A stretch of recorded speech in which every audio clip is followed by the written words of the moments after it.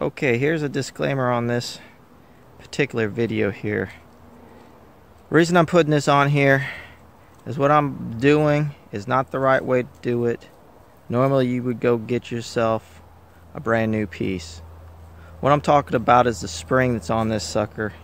It is under such force that you can do yourself bodily harm.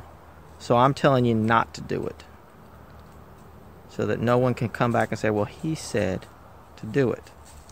That being said, it took a bit of ingenuity and almost hurt myself several times to get the spring back on this window regulator because it is tight. That being said, this could be done, but I'd rather see you not doing it. This is just to document that it can be done. Y'all have a great day. Here's a little side project here.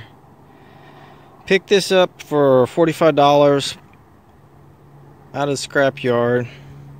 Still works. An original regulator. Got to looking at it. I grabbed the wrong one. Well, the only one that was there still. And it's actually a passenger side one. But as I got in there and looked more, it can be whatever you want it to be, but you're going to have to do some modifications. Somebody's probably going to get mad at me for doing this, but this right here is a stop. You can see it down in there. I'll try to show it more as I take this thing apart.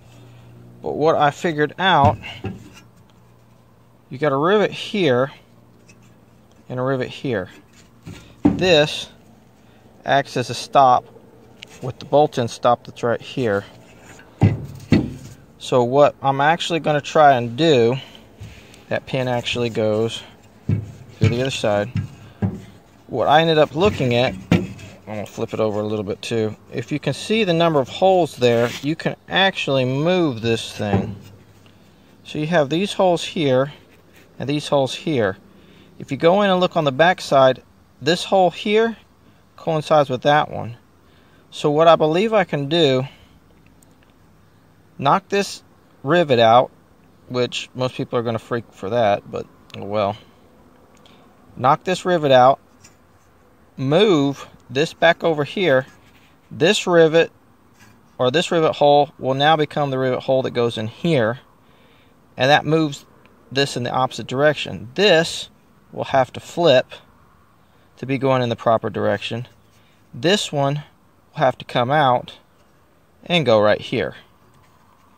Now what I'm going to try to do first is actually take a file and do the perimeter of this thing down to where I can actually drive it out. If I can do that on both of these to where I can actually drive it out, then I can actually move it, put it back in, and then take a hammer and mushroom the head again and see if that won't work. If not, I might go back in with a bolt or something, and this may all backfire. This may not actually work, but from the looks of it, if you look at the stamping, I think it was basically the same thing. It just all depended on which side you put this, and this on. It's pretty much the same thing. So we'll see what happens from here on out. I've still got to go get a few parts and stuff like this, so it may be that this doesn't get done this evening, but I figured I'd do a video on it, see if it actually worked. Most people would be screaming, go grab yourself another new one, but this is a budget build. We'll see how it works. Okay, spring is off. It was originally on there like this. It's going to have to go back on there in this angle here. This was one of the stops. This was the rivet that hit this to this hole. So that hole to that hole. What I'm going to do, now that we're here,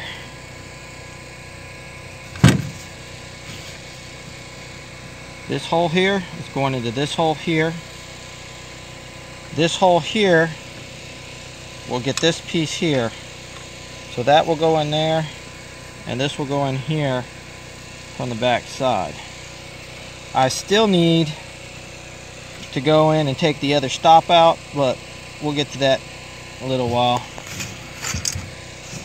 So we'll see how it goes. Alright, another evening. What I ended up doing is, if you come in here, you can see I actually punched those things back through. I ended up having to cut them off flush here and here. Pop them out, did the move, put them back in. Then I actually went through and tacked them because I was having trouble with them trying to pop back out. I couldn't mushroom them back over. I didn't have enough material. The other thing that I ran into is the piece that was on here that was the stop, that included that piece, this nut, and this was actually welded onto here. So those are out. These are what I'm going to put back in, and I'll tighten them down real good. I actually had to cut this back down. I snugged the nut on it where it needed to be, trimmed it back down. So that will go in here to counteract this for the stop for the window going up and down. This was a pain to get back on, but y'all will see the disclaimer at the beginning of the video on that.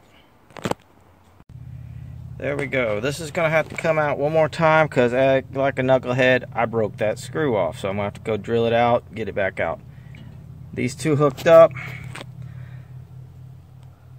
This actually goes up and down. There's still a few pieces that are missing that I still have to place on it. I've got a couple screws that gotta go back in here. That moves, but a little at a time. I was able to get that done. So yes, you can switch it around. Should you? Like my disclaimer said, there's some stuff that is kind of shady about doing it, especially dangerous with the spring on the back side. So if you do it on your own. I didn't tell you to do it. Y'all have a great evening.